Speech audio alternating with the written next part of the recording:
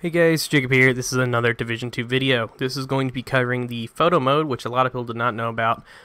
Personally, I think this is a really good addition to Division 2, mostly because obviously I upload videos, and this is going to be really cool for making thumbnails. So if you guys want to get some cool pictures with your friends, or make some thumbnails for your YouTube, stuff like that, or if you guys just want to upload clips to Xbox, you can do that as well. But how to get to this, you're going to want to push the start menu, and you'll see at the bottom there it says photo mode. Hold down X, and it'll bring you into this menu like this. You can zoom out. You can also tilt the camera, zoom in by holding RT,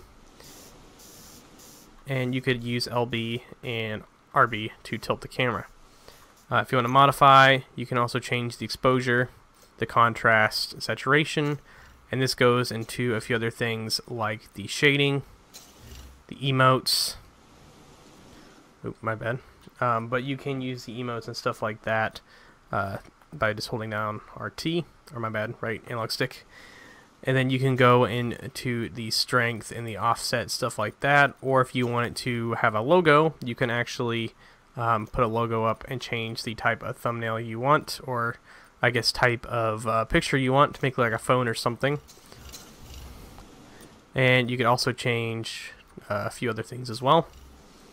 But this works pretty much everywhere if you just want to get a cool photo and stuff like that, but that's really how you use it. You can also push X to reset effects, and if you go to more controls, you can hide the UI by pushing this button, and that's how you do that. But that's just a quick little video if you guys do not know how to use the photo mode. It's a small detail that a lot of people missed in the private beta or just in general, but that's going to be about it, guys. Thank you all for watching. Hope this video helped. I'll catch you guys in the next one.